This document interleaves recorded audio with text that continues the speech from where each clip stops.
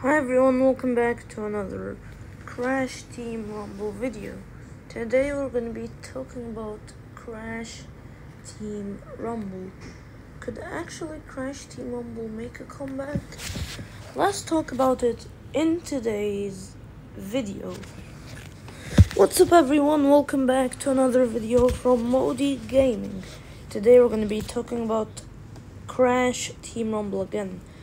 So, Crash Team Rumble has been doing really good, but actually the content ended. Firstly the game started with season 1, including 2 new characters, Ripperoo, a new power, Sticky TNT, a new map, Bogged Down, including a new limited time mode, Zap Trap, with new events such as Double Hero XP, KO Overflow, Badge Bonanza, and of course the events for the characters and maps. So yeah, for season 2 we had more things than season 1, but we got only one character, which is Ripto. In season 2 we had Ripperoo and Engine. This season, which is season 2, we are having Ripto. Season 1 we had a new power, Sticky TNT. Season 2 it's Minefield. And 2 new maps, Jazz Junction and Waist Deep, including a whole new permanent mode, which is Party Mode. So, we had a lot of limited time modes that came in the game. In season 1, so we have multiple limited time modes, not only one like season 1, which had like only one limited time mode, Zap Trap. But this season we're having Zap Trap plus 3v3 plus Wamparama. And that's all what we had. And including new events like the Halloween event or the Spooky event, we actually had tons of new events like Boss Beatdown, for example. We had the events for the limited time modes too. For season 3 we had 2 new characters, Spyro and Elora. We had a new power bank portal, including 2 new maps, which are Summer Forest and Artisans Arena.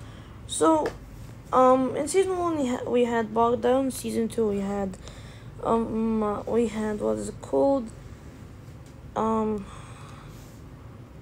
as Jazz Junction and Waist Deep. And also in season 2 we had another map for party mode called Bounce Balloons, which is actually one of my favorite maps or levels in party mode.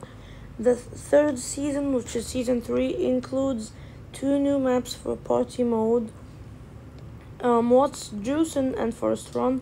So my favorite one is What's Juicin' in the whole mode. So we have also new events like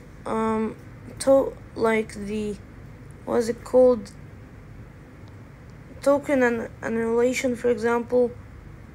Yeah, we had new limited time modes, Zap Trap, we had Bank Swap 2, and we had Wampa Whale. So season 3 really makes sense. It didn't have a permanent mode, but we already had party mode and the competitive mode or the core mode. We are having do we have anything more? I think that's all. So we had 2 new characters, of course, Spyro and Elora. with new events, and everything was crazy. Season, like, it's kinda season the next one, season 4, that included only a bell pass. So this is the last content update. So this is season 4. Okay, so season 4 includes only a 500 tier bell pass, including all items from the previous seasons, with events and bell pass content, including 104 new items like a new season. And I love all the customizations that were added this season or this update. So that's all what they added. It took time. It took 9 months, and I think it's a long time to add those actually. Maybe they make the season 1 month, but or they decrease the XPs that you just get, so that you can complete the whole battle pass in 1 month, and just everything is completed in the season for 1 month. Like every day they add new events that will, like, not every weekend, just add them regularly. But after that, they revealed that this is gonna be the last content update for Crash Team Rumble, which is the 500 tier bell pass. There is no more than that coming. And Toys for Bob confirms there is no more. So could it make a comeback? Let's speculate. Firstly, to know that it might. So if it comes to Game Pass, that's gonna be really good. This is one of the things that could actually help in making the game come back, or making the game free to play. The game included free trials in both Season 1 and Season 2, including free trials, of course, for people to try the game. So we actually, this is all. So this is so those are all the free trials.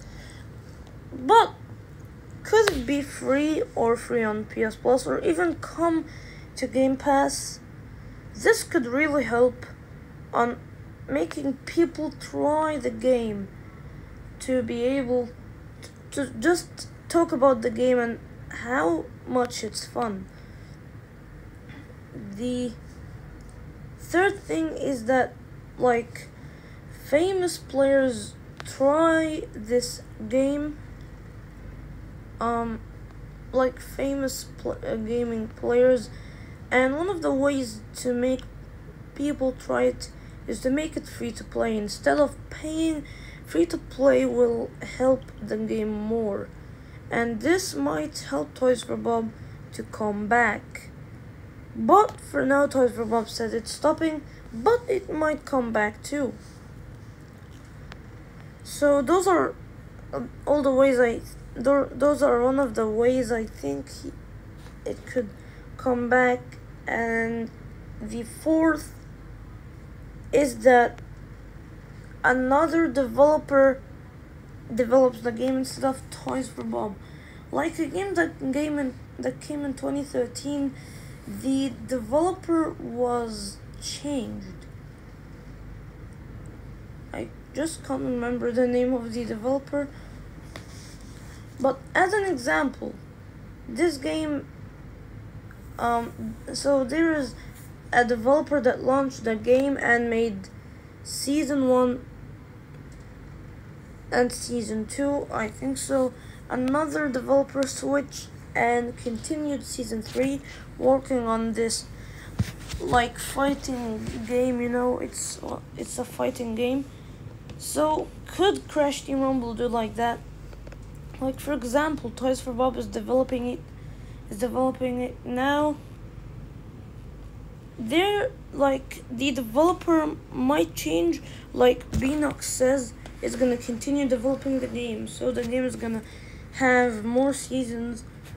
Like, they will bring new characters for season 4, new maps and new powers, of course, or bringing season 5 too, continuing seasonal content. So those are, I think, one of the ways that happen. So Don, I know now you are 100% sure they're gonna make a comeback. No, I'm saying this as what I think could happen. It might not happen. So maybe we say 25%, like 10% it can come back, because I don't think this could actually happen. But it also might happen, so just don't sneak up. Like, I'm not sure about what I'm saying, but it might actually happen. So next video we're gonna be talking about Spyro 4. I'll see you in the next video, and bye.